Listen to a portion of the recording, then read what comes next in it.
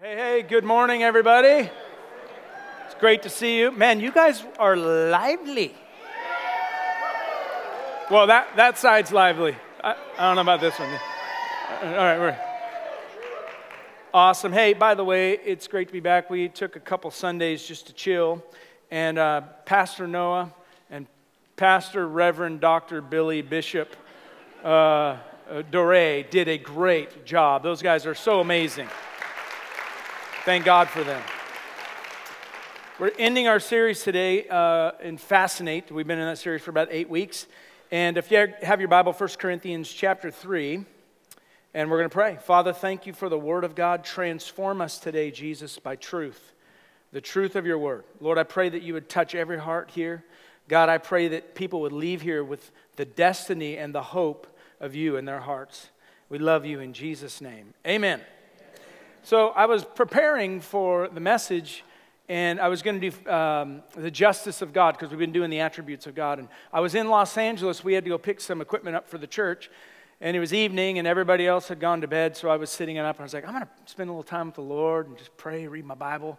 And so I started to pray and to prepare for the message, and as I was preparing for it, it just felt dead. You know, it just felt like information. And I felt like the Lord said, I want to say something different next week. And I was like, oh, when the Lord says he wants to do something, it's okay, right? You go, yes. You don't go, no, I got this, Lord. I got it. I got a good one. So there's 3 things that I felt like the Lord said to me about us as a church and in the area of Fascinate. And today I want to entitle this message, The Partnership of God. The Partnership of God. And we should be fascinated that the God of the universe, who created all things, who holds all things together, who is amazing, brilliant, unbelievable, that he would choose to partner with human beings. That he wants to get stuff done. If you look in Scripture, he always chose people to do something. We should wake up every morning being fascinated by, wow, God wants to use me today. And there's 3 specific areas I think the Lord wants to use us. Now, there's many more, but these are the 3 I felt like the Lord spoke to me about. So let's read 1 Corinthians chapter 3, verse 1. And I, brethren, could not speak to you as to spiritual people, but as to carnal. Now, he's not talking to unbelievers. He's talking to the church and saying this. But as to babes in Christ, I fed you with milk and not with solid food, for until now you were not able to receive it. And now, even now, you are still not able. For you are carnal. For where there are envy, strife, and divisions among you, are not you carnal, behaving like mere men? For when one says, I'm of Paul, and another, I'm of Apollos, are you not carnal? Stop right there for just a sec. This is not the message. This is for free. But it's part of it. Paul was dealing with and confronting a competitive attitude that had risen up in the church. The competitive spirit started rising up. Well, I'm of Apollos. Well, I'm of Paul. And they were all envious of each other and backbiting and divisive over, well, I go to Cornerstone. Well, I go to CPC. Well, I go to The Rock. Well, I go to wherever, you just name it. Well, I'm of this guy. I'm of that guy. And Paul comes in and goes, hey, guys, I just want you to know something. Imagine Paul preaching. He wasn't like happy. He was like, hey, guys, I just want you to know something. What you're doing right now is super carnal and very immature. You imagine that feeling that came over them? And he goes, you're being unspiritual right now in the way that you're processing the kingdom of God, because you're processing the kingdom divisively, this church, that church, this church, and it is the kingdom of God that we are for. Amen? That's what it's all about. Listen, when we all die and we're in heaven, I guarantee you there won't be a rock section. I promise you there won't be a section for Hillsong, even though they're cool. But there's not going to be like, oh, the Lord's, you wrote that worship song? No, it's going to be the kingdom. It's going to be all of us going, yay, Jesus, yeah? Watch this, verse 5. Who then is Paul? Paul's saying this about himself, by the way. And who is Apollos? But ministers through whom you believed, as the Lord gave to each one. I planted, Apollos watered, but God gave the increase. So then, neither he who plants is anything, nor he who waters, but God who gives the increase. Now he who plants and he who waters are one, and each one will receive his own reward according to his own labor. Verse 9. For we are God's fellow workers. You are God's field. You are God's building. So here's what Paul's saying. Look, guys, honestly, at the end of the day, when we stand before God, that pastor's not going to matter. It's not going to be about that preacher, that pastor, that book, that that Christian ministry. Does God love that? Yes. Does he use it? Of course. He says right here, he goes, man, this guy gives the seed, this one waters, but it is God who gives the increase. Watch, Jesus is the centerpiece of who we worship and love. We're not in love with ministries, we're in love with Jesus. Yeah? They're quiet over there. It's whatever. God calls us co-laborers. That's what that scripture says. For we are God's co-laborers. Watch this. We walk with him and we labor with him. He's chosen us to do and build the kingdom with him. And he doesn't need to, but that's how he chose to do it. He doesn't have to use us. Did you know he could do it all by himself? He could do everything by himself, but he goes, you know what? I love these people. I'm going to use them, and I'm going to choose them, and we're going to do stuff together. So here's the 3 ways that I think God wants to partner with us as co-laborers. Now, the first point is going to surprise you. It's going to blow your mind, because in this church, we have never breached this topic before. Number 1, he wants to partner with us in prayer. And now, for those of you that have been in church longer than 2 months, you know, this is what we talk about a lot. We should be fascinated that he hears us, that he listens, and that he does and moves at the sound of our voice. It's unbelievable. Where 2 or more are gathered in my name, there I am in the midst of them. Where 2 or more agree on anything, it is done by my Father in heaven. He's waiting and watching for us to pray. Now, Matthew 6:5, Jesus is teaching the disciples. By the way, the disciples come to him and they say, Lord, teach us how to pray. Out of all the things they saw Jesus do, this was what they wanted to learn. They didn't say, Jesus, can you teach us how to walk on water? That was crazy cool. Lord, can you teach us how to cast out demons? Lord, can you teach us how to pray for the sick? Lord, can you teach us? This is what their request was. Lord, teach us how to pray. Because they saw something in the life of Jesus that correlated to the way that he lived, and it was his prayer life. 4:30 in the morning, the disciples wake up. They can't find Jesus. Where's Jesus? They walk around, Jesus! And he's off praying by rocks, seeking his Father, and they see it morning after. You know why Judas knew where to find Jesus? Do you know why Judas knew to go to the Mount of Olives to find Jesus? He went to the Mount of Olives because that's the place that Jesus often went to and prayed. That was his prayer room. And so Judas knew that's where he's going to be, guys. He's crazy with the prayer stuff. And every day Jesus would get up and pray, and he said, I only do what I saw my Father doing. And he got his marching orders in prayer, and he went and did what the Lord asked him to do. God wants to partner with us. And in Matthew chapter 6, verse 5, they say, Lord, teach us to pray. And this is what Jesus says to him in verse 5. And when you pray, that's how he starts it out. When, not if. There's an expectation from God for us to pray. And then Jesus goes on and he says, therefore pray in this manner. God's expecting you to come and get in his ear and let him hear your voice. He loves to hear the people of God.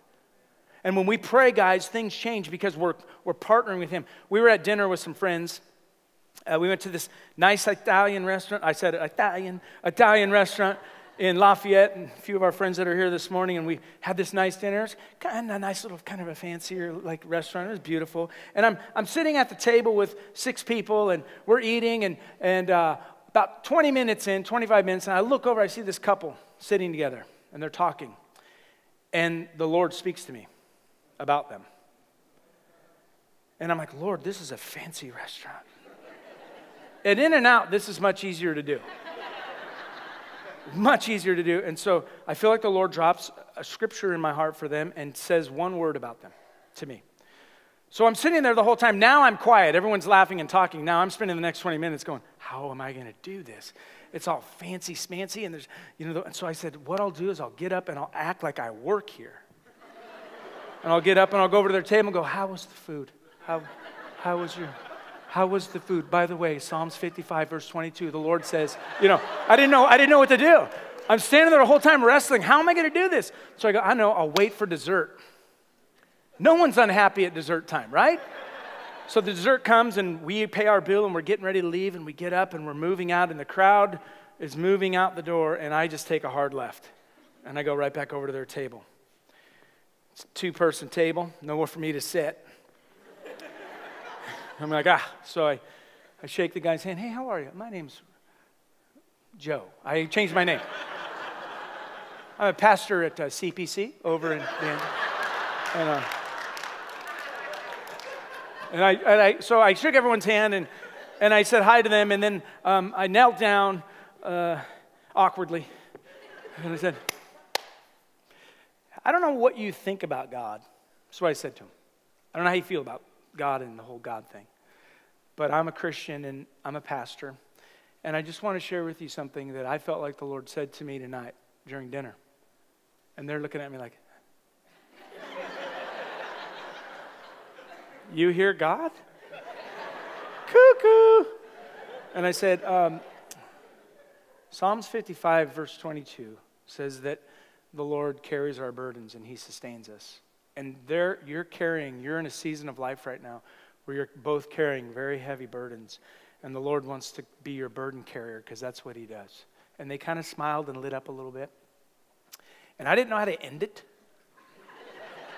because I didn't know if I should do an altar call. Would you close your eyes and bow your heads, please? If you're here today. So I got up and I shook their hands and I said, bless you, and I went out. And I said, Lord, that was so weird. I don't know them. I don't even know if they know you. And he goes, it doesn't matter. Do I want to carry people's burdens? I want to be their burden carrier. They don't know me. They're going to know me. You don't know who's in their life, what Christians are in their life, who's praying for them, who they're surrounded by. You just be obedient. Now listen, if we don't have a prayer life, we'll never engage that way because we'll never listen. But if we have a morning prayer where we're like, Jesus, love you so much, Lord, I want to partner with you today in prayer. God, your kingdom come, your will be done. Lord, use me today. And then you're sitting there just eating dinner, and all of a sudden the Lord blasts you out of nowhere, and then you got to go do something like that. And how many of you, that terrifies you, the thought of even that? Yeah. My own wife's like, She knows when it's coming. Well, she goes, oh, he does this. He says to the people, he does this all the time. On vacation, he does it a lot. Because I don't live around those people. So I'm like, yeah, I'll go tell them stuff, whatever. I had business cards made, it says Cornerstone Church. I just hand them out. Those guys at Cornerstone are weird. Hebrews 7, verse 24. 2 verses about what Jesus is doing in heaven right now. Have you ever wondered what Jesus is doing? What is Jesus doing? He rose from the dead physically, not spiritually, just spiritually. He rose from the dead spiritually and physically. He's, however tall, sitting at the right hand of the Father on the throne. What is Jesus doing right now? What is he doing? This is what he's doing, Matthew 7:24. But he, because he continues forever, this is talking about Jesus, has an unchangeable priesthood. Therefore, he is also able to save to the uttermost those who come to God through him. In other words, if you're here today and you don't know Jesus Christ, you can be saved all the way to the uttermost because you come through Jesus Christ. Watch this. Since he always lives to make intercession for them. Watch this in Romans 8:33. Who shall bring a charge against God's elect? It is God who justifies. Who is he who condemns? It is Christ who died and furthermore is also risen, who is even at the right hand of God, who also makes intercession for us. Jesus is making intercession for you right now. He's pleading with the Father. Lord, may they understand. God, may they get it. Lord, I pray that the kingdom would come in Danville. God, I'm asking for this family, that they would be healed and broken. Lord, I pray for this guy who's lost and broken and who needs you. God, let's find a way. He's always making intercession for us. And when you and I pray, we're doing the ministry of Jesus. We're doing what he's doing right now. That's why he says, come and agree with me. Come and seek me. Come and find me. Because listen, when you knock, the door's going to be open. When you come and pray and agree, stuff happens. The kingdom shakes. But when the church stays bored,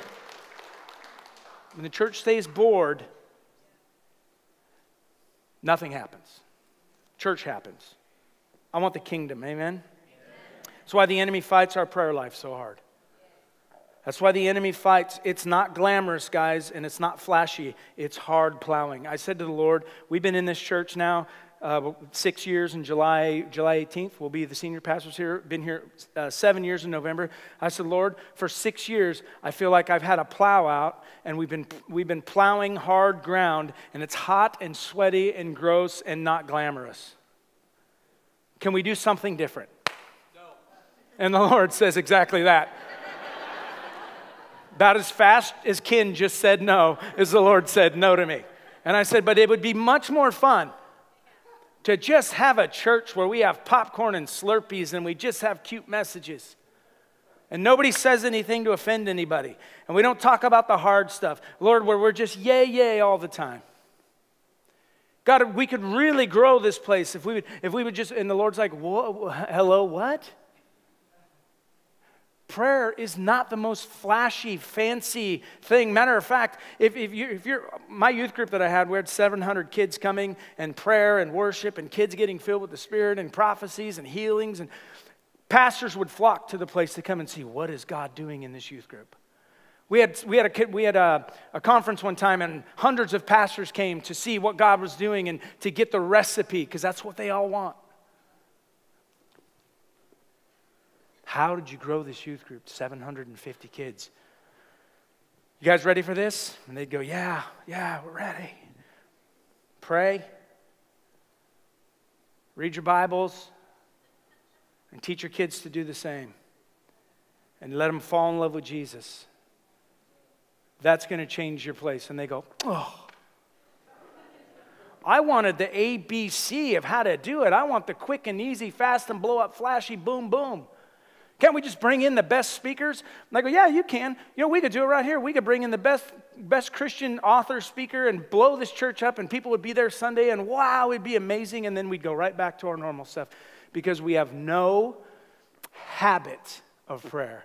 We just want the flash in the pan. We just want the poop, pow, pow. We want the, I don't know what poop, pow, pow is, but we want it. And the Lord's like, yeah, it's hard sometimes, isn't it? To be called to partner with God in prayer. Man, Lord, this is boring. Sometimes I come in here and pray, and this is why I say to the Lord, Lord, I'm bored. You go, you say that to God? He knows you're bored. You think he's surprised? Like, what? Yeah, Lord, I've been doing this for like years, and it's just hot and sweaty and gross, and I don't see anything happening. And the Lord says, just be faithful to contend. Be faithful to be with me in prayer. Just agree with my heart. Agree with what I want to do. And I just keep plowing, and all of a sudden, guess what happens?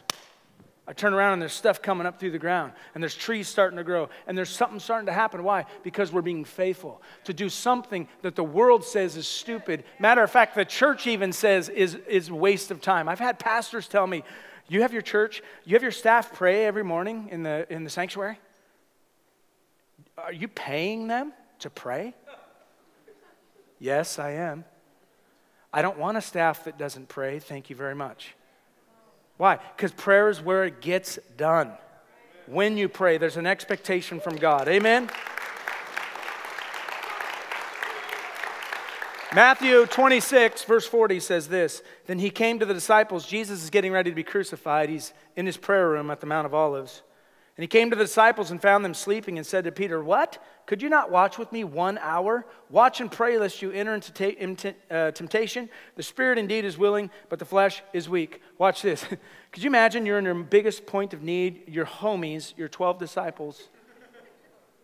You go, man, I'm going to be crucified tonight. And they're like, oh, okay, we're with you, man. Let's do this. Isn't that the worst thing in the world when people say, we got your back, man, we're with you. First sign of war, pew. There's Jesus. He's praying.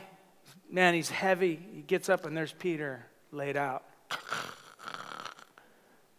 Jesus says, hey, guy, really? You couldn't do this for 1 hour? Watch and pray lest you fall into temptation. So prayer is the antidote for temptation. When we are out of the way of prayer, we are in the way of temptation. When our prayer life and our time with Jesus, if we just want normal Christianity, where we just go to church, guy preaches a cute sermon, we feel good, we get a little shot in the arm, and then we're on our way to do our life, that is not the way Jesus has called any of us to live. I've had guys say, well, you pray too much. Just prayer stuff is just too much. I go, well, you show me a scripture in the Bible where it says we shouldn't pray. Prayer's too much. I'll show you hundreds of verses on David praying, on Peter praying, on Paul praying, on Jesus praying. Guys, it's the way God has wired us. We're called to partner with him in prayer. Amen? Watch and pray. The spirit is willing, but the flesh is weak. How many of you know that's true? Listen, my flesh, I wrote it down on my notes, flesh don't likey prayer. That's what I put. My flesh no likey. It doesn't want to pray. And I'm easily distracted. That's why I come here and pray. I don't pray at home very much because I get distracted. I'll get up and go in my office and I'll start praying. And all of a sudden I'm like, what is that right there? What's that shiny object? And I pick it up. Oh, it's a nickel. I wonder how they make nickels. I'm going to Google how to make nickels. 2 hours go by. I've watched 18 videos on how to Google. I haven't talked to Jesus yet once. And then I go, oh, Lord, bless my day in Jesus' name, amen. I come here because I'm easily distracted. My flesh does not want to pray. Your flesh doesn't want to serve. Your flesh doesn't want to be engaged. Your flesh doesn't want to give time or money. Your flesh wants to be in charge. By the way, I'm going to give you some crazy stats.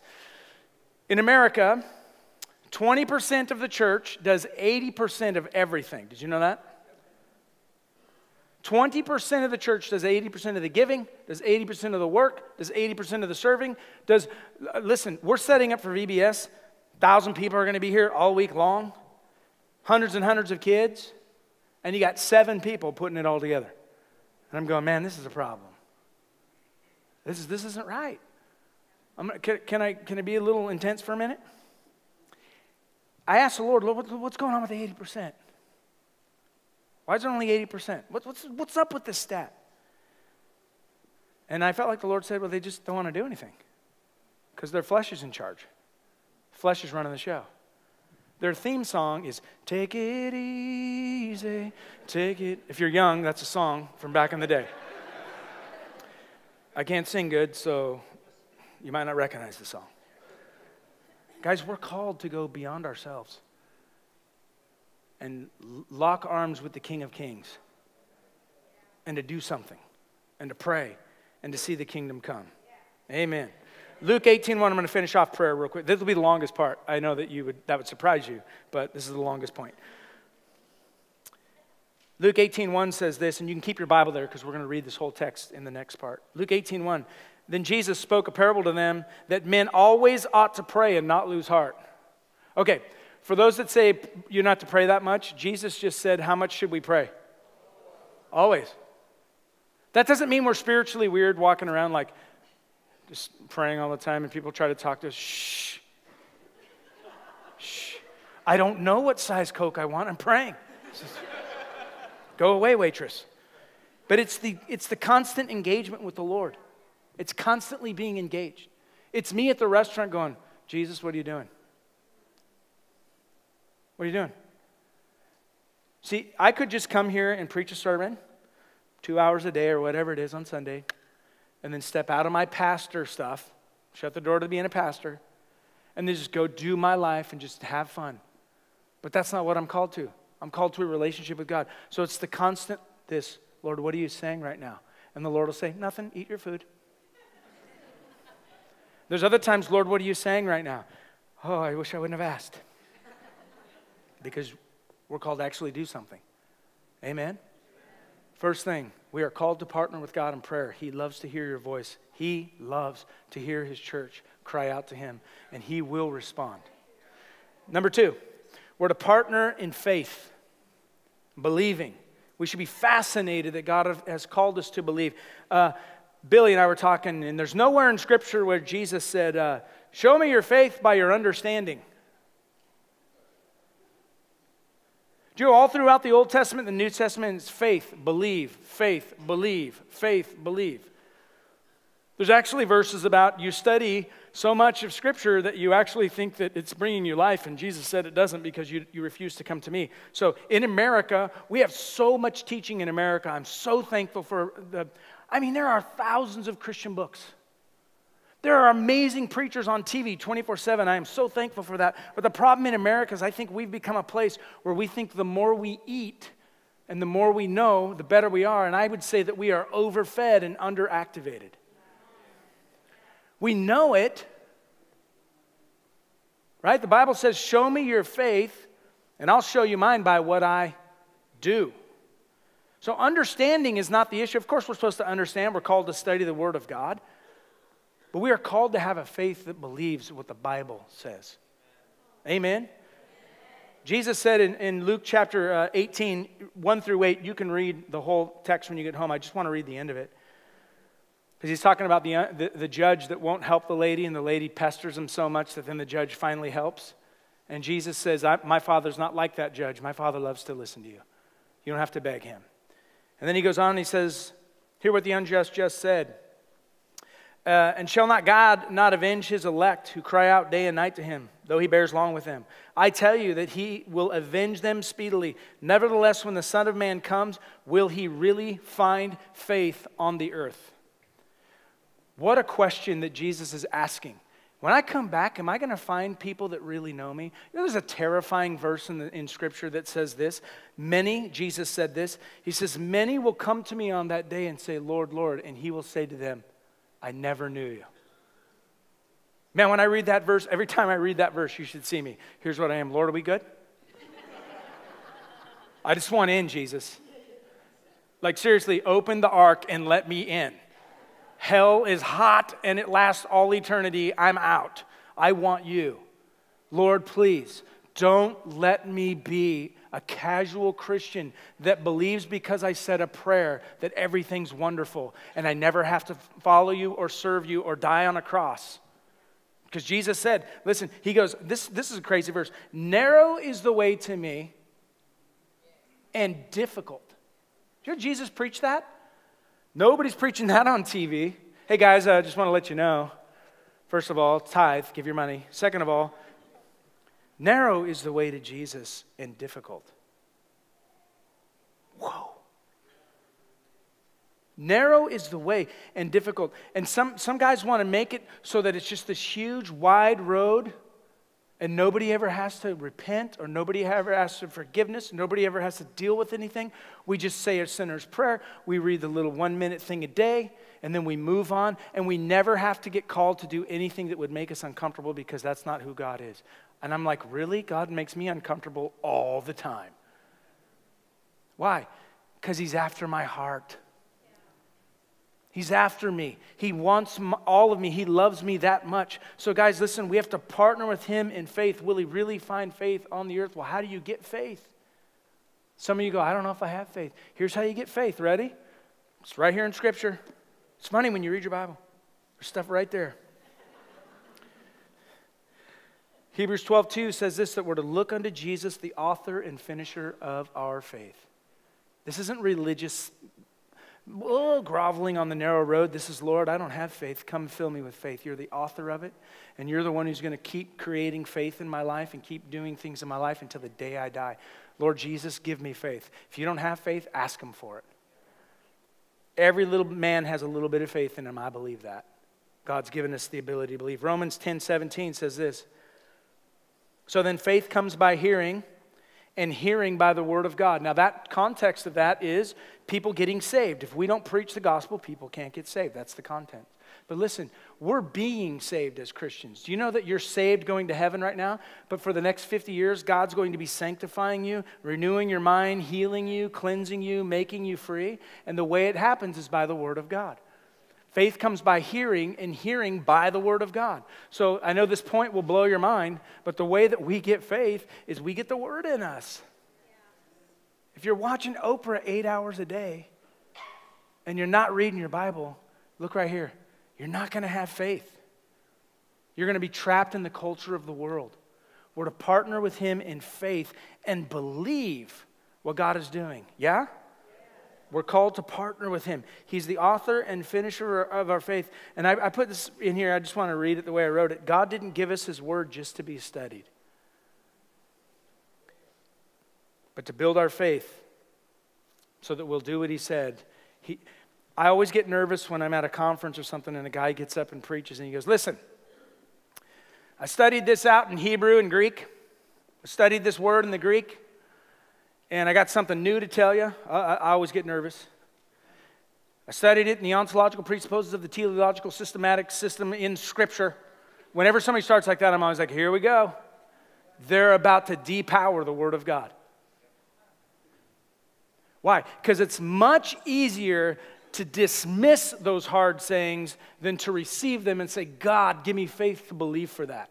It's much easier to go, well, God doesn't do that today.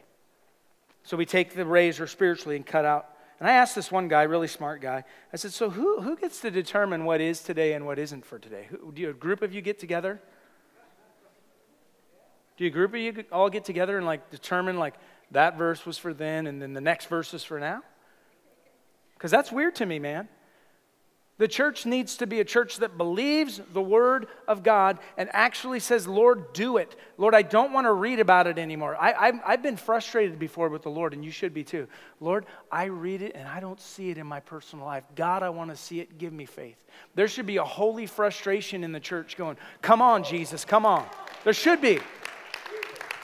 There should be a holy frustration that says, Lord, you said we'd do greater things than you.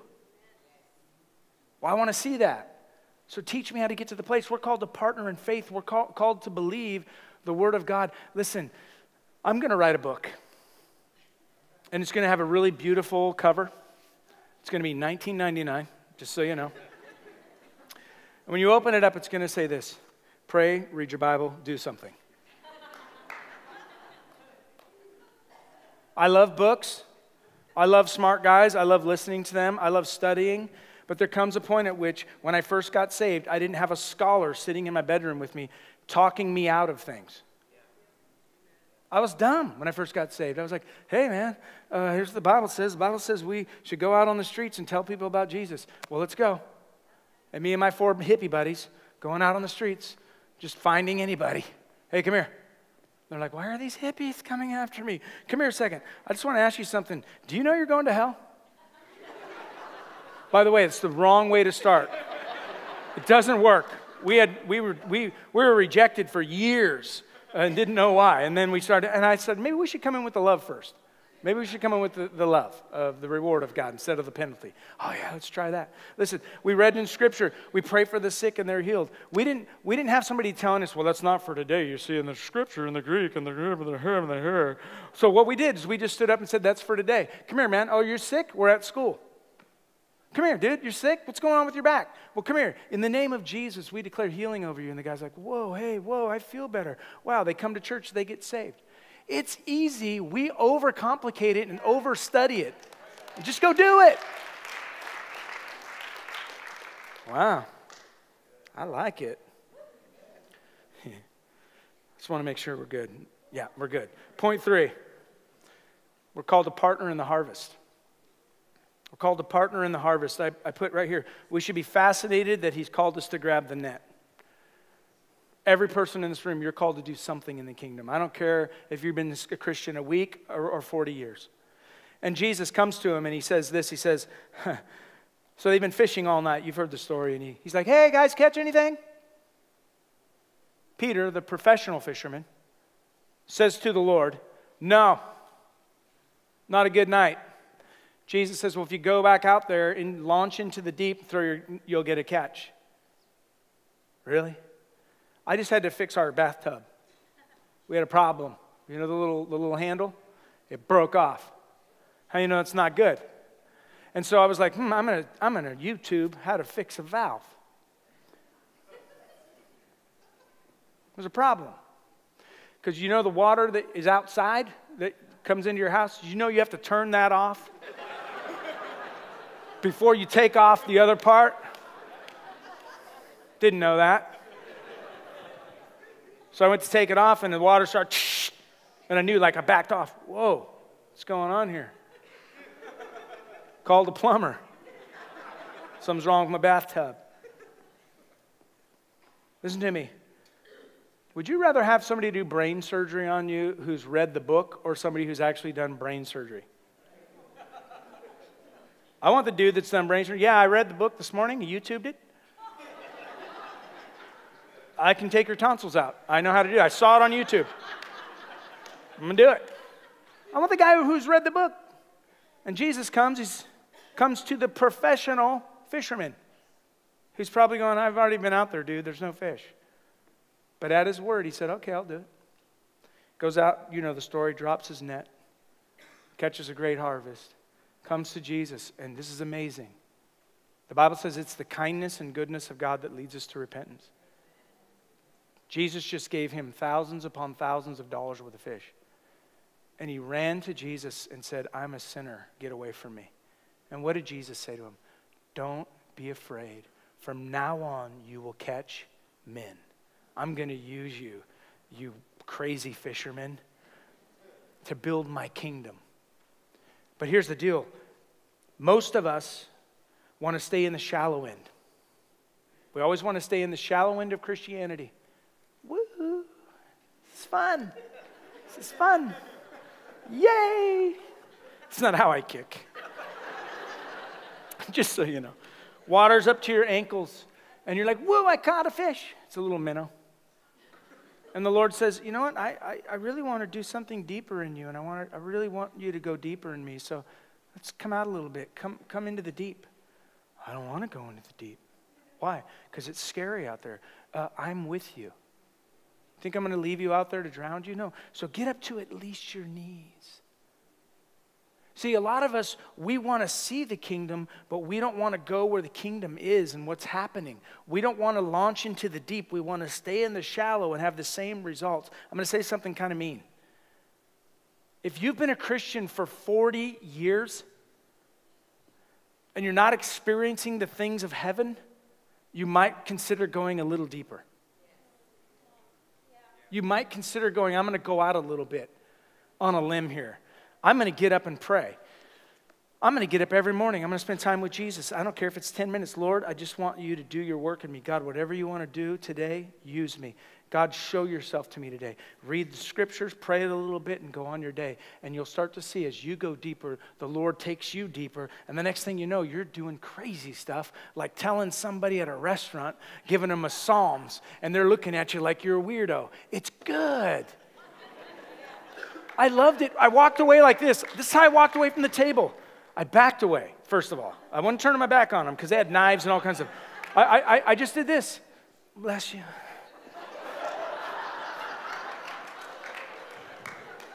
I felt like Nacho Libre.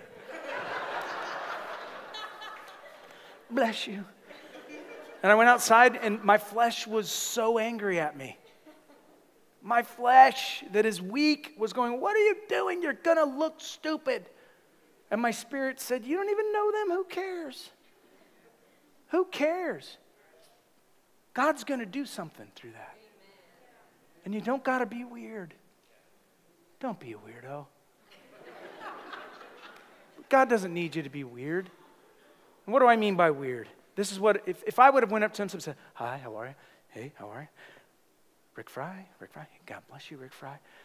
And the Lord would saith unto thee, thou hast, isn't that weird? We get King James in that moment. It's like, whoa, what happened to Rick Fry? Whose impression are you doing? No, it was just simply this. Hey, I just want to tell you that I'm praying for you, and God gave me a verse for you, Psalms 55:22. You should really check it out. The Lord wants to help you carry your burdens, and I'm out. Peace. That's it. He just wants you to go do Jesus in the world. He just wants you to carry Christ in you, and you go, oh, that person's sick. Come here for a sec. Hey, can I pray for you? You don't got to be weird. Jesus wasn't. Look in Scripture. He just, wherever he went, he just, oh, come here, you're sick. Oh, come here, you're tormented. Oh, come here for a sec. And he just spoke life, and people loved him. They wanted him at parties. He wasn't weird. He walked in the power of the Spirit. Amen? Amen. Grab onto the net and cast it out. Launch into the deep. I finished my message with this in big giant letters. Do something. Just do something. By the way, today we're going to set up for VBS. That's the one person that's been here for 6 months preparing stuff. So she's worn out, tired, and probably a little angry. Listen, look right here. Just come and set stuff up. Instead of 10 people doing it for 8 hours, 300 people do it for 20 minutes. It's grab the net, man. Well, that's not very important. I set stuff up and carry stuff. It's not. I'm more anointed than that. No, you're not. No, you're not. If you can't set up chairs and set stuff up, you should never preach once, ever. Seriously. I have guys come to me, man, I want to preach. I want to get up there and preach. I'm like, why? Why do you want to preach? It's not fun. It's hard. People are going to email you when you're done. You're going to get yelled at. You're going to get called all kinds of names. You're going to be told you're demon-possessed. You're going to be told you're weird. You're going to be told you're over the top. They're not going to like you. They're going to leave your church. They're going to go find another church. Why do you want to do this? Because you want to be the man. That's why. But you don't know that this isn't being the man. Being the man is setting up chairs. Being the man is go set something up for VBS. Being the man is greet somebody. That's where the kingdom is. The kingdom is in those places. This is fun. This is great. We get encouraged. But man, my life out of here, do you think I do this all the time? Think this is how I live? I could go in the mall. Excuse me. Build the kingdom for a sec. Come around. I want to start today in Matthew chapter 7, verse 24. No. When I'm out and about, I'm just me. I'm just like, hey, man, what's up, bro? And I have people in stores and all kinds of places where I go. I have friends, and the Golf Mart guys. We're all buddies. They know me very well. I don't stand up and preach. I just like, man, hey, how's it going? Oh, man, I'm so sorry to hear about your mom. I'm going to be praying for you. Do something.